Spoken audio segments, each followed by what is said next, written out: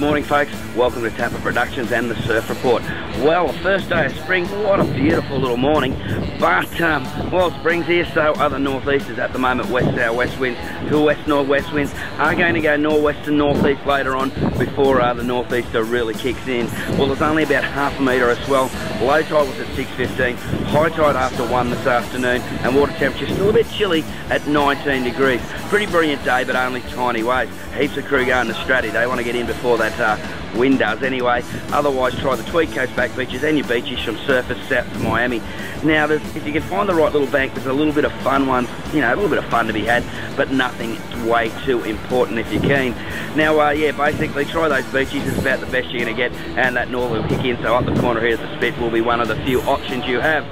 Of course, yeah, if you want to check it all out, of course, check it out every day on Tappa Productions on YouTube or on Facebook.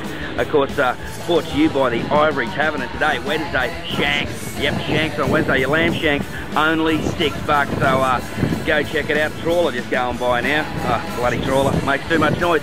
But yeah, first day of spring, so not a bad place to go down the Ivory and to check out, have a few lamb shanks, a couple of coldies, and enjoy yourself.